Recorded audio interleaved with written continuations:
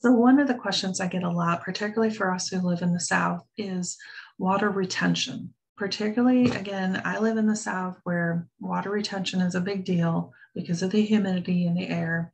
We do tend to hold more water in our body.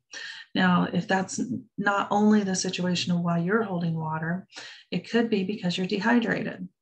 Water retention is our body's way of signaling, like a water tower is trying to reserve water because it doesn't know when it's going to get another dose. So this is another reason to spread out water intake through your day. Strive to get between 4 to 8 ounces consumed every hour. And then in the evening, kind of wean off of that so that you can have a good night's sleep without having to get up multiple times. But allowing our body to have a consistent consumption of water helps to not only keep us hydrated, but it reduces our need to retain water. Now, if you're in this environment where you live in a very high humidity or you're just naturally prone to water retention, increasing your water intake is a very good, effective way of taking care of that problem.